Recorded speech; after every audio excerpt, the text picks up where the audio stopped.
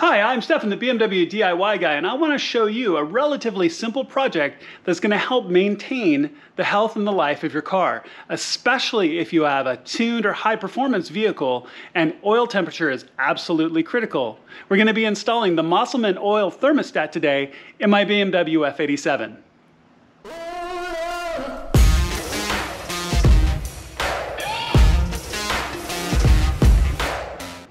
So I'm a big believer in maintaining the components of your car, especially if you're going to tune it or it's a high performance vehicle. So I had the Mosselman thermostat in my F32, so that's the N55 motor. And if you've seen my other videos, you saw how far I took that car, but how well it ran because of all of the supporting components. So changing here to the F87 and the S55 motor, one of the very first things I'm doing is the Mosselman thermostat into this car. This is really a pretty straightforward install. It doesn't take a lot of tools. It's simple and easy to do, and I want to show you how to do it to help maintain the life and health of your car, especially if you're going to tune it. So let's take a look. Let's get started. Okay, so we're gonna have to take a few things off to be able to get to the oil thermostat housing right here. There really actually are only 3 bolts holding it on. 1, 2, 3, kind of down low, back behind. And then this one big long bolt that holds the 2 oil feed pipes that come up right here. And that's all that keeps that on. But to be able to get to those, especially the bottom one, we have to take the air in, this right air intake out. To get that out, we have to take the carbon fiber strut bar off as well. So the first thing you need to do is you need to remove the covers on both sides. These have 10mm plastic nuts here at the top, 1, 2, 3. You just turn them and they'll unlock. Now you'll also have a plastic retaining pin that your plastic trim tool is good for, that you're going to want to lift and pull out right here. Same thing on the other side as well. You're going to have 1, 2, 3 across the top plus your little plastic retaining pin. So pull all of those out, pull the covers off. Then we're going to have the 13mm bolts at the top that we're going to take out. So there's 13mm at the top on both sides, 13mm here at the bottom. Now, I may say it more than once, but I'm going to say it now. The 13mm you have in the back are longer than the 2 in the front. So when you put it back, make sure the shorter ones go to the front. There's also a 10mm right here, and then that attaches it to this reservoir. So we're going to pull all of this off. So let me pull the plastics off first, and then I'm going to show you pulling the 13s all the way around and the 10mm here. Then you can pull this off and put it safely aside. Okay, so as you can see, the plastics are off with those plastic nuts that are at the top that are a quarter turn. They're not all the way around. They're not a bolt or a nut. They're just a quarter turn to release a little locking tab. Then they lift up and off. Also could be an opportunity to clean any debris that you have up in there. I've got some pine needles and stuff I'm going to clean out. Now, your strut bar itself, be really careful with this. Like I said, it's carbon fiber. It's really expensive to replace. And when we take this off, we're going to be careful. These 13mm bolts, so 1, 2, 3, 4, 5, 6. You've got the 2 long ones in the back, the 2 short ones in the front.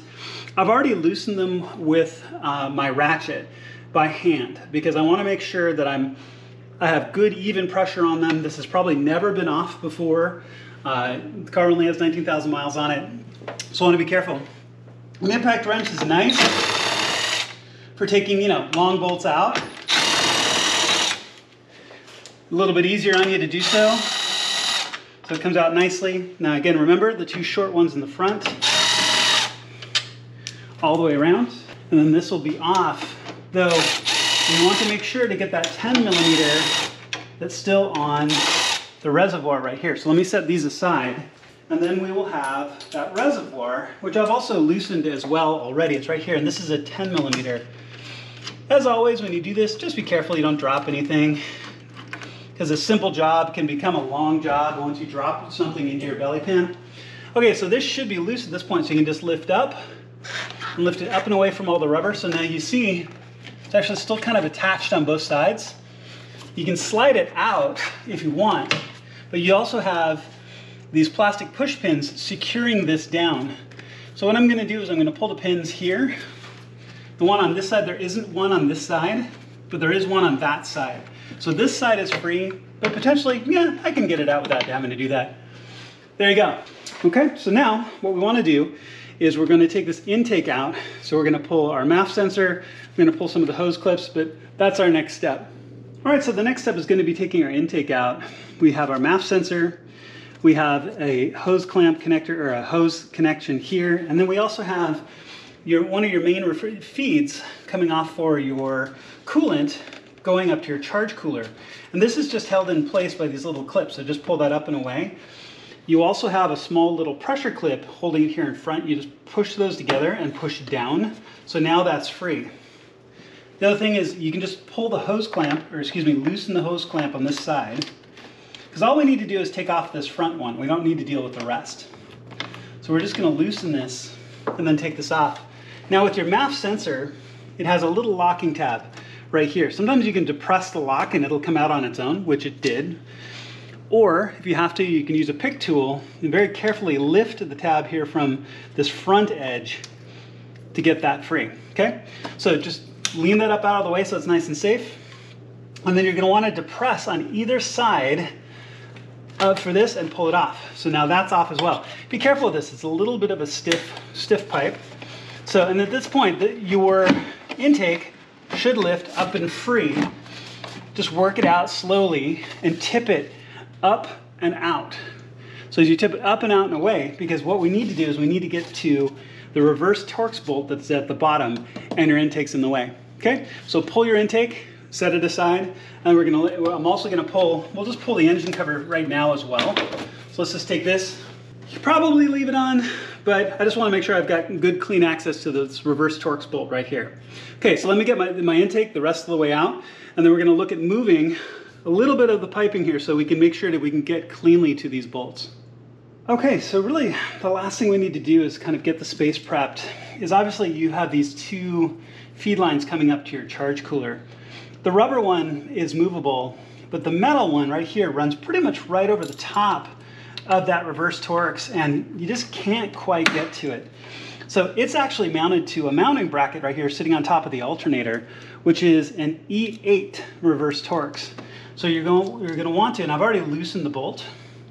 So what you're going to want to do is pull this E8 out so you can move this bracket around a little bit, because all we need is just a little bit more space.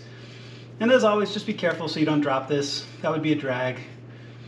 So I'm just going to back this out really slowly. Now the other thing I've done, if you can tell from the camera, is I've also put a microfiber rag into the top of the intake right here. It's probably not a big deal, but whenever I've got my intake off and you've got the pipe that's going down to your turbo, I always put something in it, because the last thing I'd want to have happen is have something fall into that, right? Okay, so that E8 is off. And then this bracket should start to be loose, where we can wiggle this loose to get a little bit more space. Because what we need is the space to get this up and away so we can get to this right here, okay? Now, the other thing I'm gonna do, so I've got my rag here, is I'm basically going to sacrifice probably an entire roll of paper towels and probably a couple of rags. Because as soon as I get this pipe moved, I'm gonna stuff all of this area underneath. So underneath here with rags. I want it all over the belts. I want all down the front, because I want to keep that clean. We're going to spill a little bit of oil when we do this. We're going to get a little bit of oil when we pull this housing off, because we're going to pull the feed lines that go down to your cooler right here. So when those come off, they're going to drip a little bit of oil. And when we pull the housing off, we're going to lose a little bit of oil. So the last thing I want to do is get that on my belts or on my motor, especially when the motor's so nice and clean. So I'm going to, like I said, I'm going to sacrifice probably a full roll of paper towels. So pull up this little guard flap right here, reach down in here, and just make sure you don't lose any. But stuff paper towels all in here to absorb any possible leak that you get. So let me get this hose moved, and then we're going to look at all of this being all ready to go to start pulling this assembly. Once you pull that E8, I wanted to show this little tab that it's sitting on. So you can see this is that tab that the whole hose assembly is sitting on. But there's a little loop right here at the bottom that goes into a hole under the plate here at the top of the alternator. So what I needed to do was actually press down on it a little bit and very gently pry it out. So now you can see this is loose, and we're able to get to our reverse torx right here that's holding the thermostat on. So that'll give us enough room to get that done. All right, so let's take this a piece at a time. So yes, this is a T35. And it was very, very loose. It's like surprisingly loose. So let me back this bolt out. And the collar itself that the bolt goes into is already wants to sag down a little bit, so I'm holding the collar up with my hand to get the bolt out. We're going to replace this bolt as well when we put the new Mosselman unit in. And I have all of my gaskets, I've got all my bolts and everything set off to the side, so I have those close to hand. So now I'm just going to take this and slowly walk this down. This is where we're going to get a little bit of oil out of the bottom. There we go. That wasn't too bad. Just a little bit. Just a little bit. We're also going to get a little bit more because there's oil in the thermostat assembly itself. We're going to get a little bit more when we pull these. So now what I want to do is I want to take my E12 with a medium extension and come directly underneath to hit the E12 bolt that's right here now that I can get it. Keep in mind, once you start loosening the bottom of this, you're going to get a little bit of oil leak out the bottom as well. But hit 1, 2, 3, then pull this off, pull it out and away. Okay? So let's do that next. I'll show you what that looks like. Okay, so all 3 bolts are out, still in place. And at this point, you just want to just gently work it away. Yep, and there it went, just like that. You're also going to get a little bit of coolant as well. So I had a paper towel so I could transport this without getting a mess all over my motor. So, okay, let me grab the camera. I want to show you what this looks like a little bit closer up. You're going to get a little bit of coolant out of here as well, a little bit of oil. I always clean this up. You can also change your paper towels at this point as well so it doesn't soak in. But if you did a good job in setup, you're not going to have a big mess. So let me rearrange the camera so you can see what we're looking at. So my paper towels did a great job from protecting from any drips. I went ahead and go ahead and cleaned up my little bit of spillover. There's a little bit still right there. You know, I'm really meticulous about keeping my engine clean because that way if there ever is a problem, if I have a leak or something, I see it pretty much instantaneously. So especially this is a new car, so it should be clean. But okay, so as you can see, it still has the gasket in, the original gasket right here, which we're going to pick out here. And I bet you I could probably just pick it out by hand. But I'm going to use a pick tool. So really straightforward and really not that hard, right? So we're going to use a pick tool and we're going to take the new gasket and fit it right back into place. It really only goes one way, the way it's shaped. Now the other thing I wanted to point out is if you notice here, we have a red O-ring on the side and no O-ring on that side. Well, that's okay because the kit comes with new O-rings. Just make sure that you don't double them up. So the fact that this one stayed in the other assembly is fine because I'm going to put a new one on, but make sure that if you have one left behind, you take it off because that would cause a problem, okay?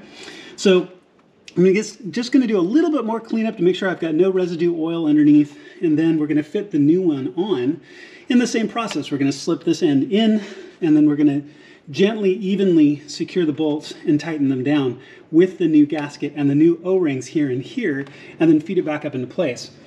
Now the one advantage, ironically enough, of doing this is that you could even potentially find an oil leak. So I installed one of these into a friend's F32. He has a fantastic car, and he wanted the same Mosselman oil thermostat in his car. So when we pulled it off, we actually found his gasket had a slight split right here, and he was leaking oil down. It was, you could see where it was coming out and down. It was starting to get onto his belts, starting to go down the front of the motor, which can cause issues. It can cause significant issues, actually, because your belt can walk off, and in worst case scenario, it can get sucked into your crank hub seal, and if it does, you're in big trouble. So a belt could potentially eat your motor.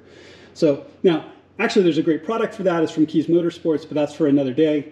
But keeping your motor clean is really important. So I'm going to make sure that I just do a last little bit of cleanup, and then we're going to install the new piece. This doesn't take very long. It takes longer to explain than it really does to do.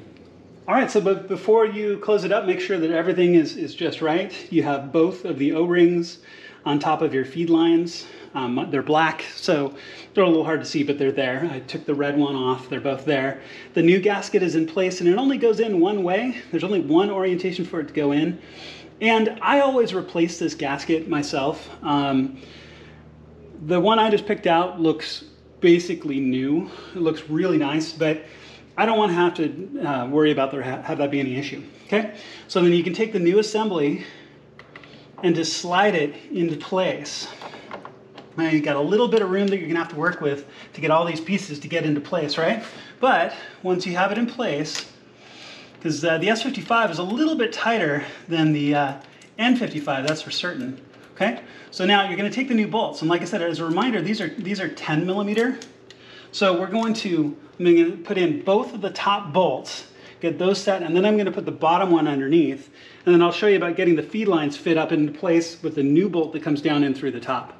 So all three of those are on and tightened down. I work my way gently kind of across and around the perimeter. You don't want to tighten one bolt down all by itself, right? Because the last thing you want to do is have this sitting a little cockeyed or a little, with a little bit of gap in it, right? You want it to be pressed back nice and evenly. So I basically just hand tighten all of them, work my way around, you know, tighten the bottom one, work the top, go back to the bottom one until it's on and secure, okay?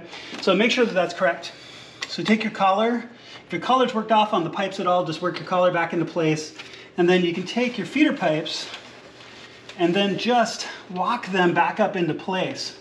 Now what you may end up having to do, because you've got new gaskets, but make sure that the pipes are into the assembly itself, and then you feed the new bolt down that's going to hit this collar that's down here at the bottom. Now I've got a little bit of oil on my collar, so before I tighten this down, I'm going to clean up the collar. I don't want any extra oil just laying around. So I'm going to clean that up, and then you're going to use, it's an Allen wrench. It's a 5 millimeter Allen wrench for the new bolt that Mosselman provides. Then tighten it all up. And at that point, it's putting everything back together and all the hard parts are done.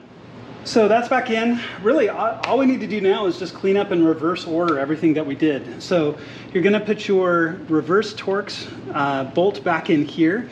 Now when you do it, make sure that the little tab is locked into the plate, plus you've got good clearance here as well on the thermostat housing itself. Now the hose is not sitting quite straight right now, so it's actually touching the thermostat housing. So I'm gonna make sure that it's got good clearance when it goes in. Then I'm gonna reinstall the intake. I'm going to secure it, clip it down, put our hose back on, put our MAF sensor, plug our MAF sensor back in, and I'll kind of do that in summary as we go through because it's just going to be the reverse of what we did. So the bolt, the intake, your carbon strut brace, engine cover, and you're done. Okay, so let's give it one last look over. So you can see the strut brace is on and down and secure. All those bolts are in place. Plastic covers are on and tightened down. Again, 10 millimeter quarter turn to secure all those with the plastic pins securing on the outside. Everything down below is all set up. MAF is in, breather hose is in, this 10 millimeter here securing the reservoir is in, the intake's in. Everything's good to go.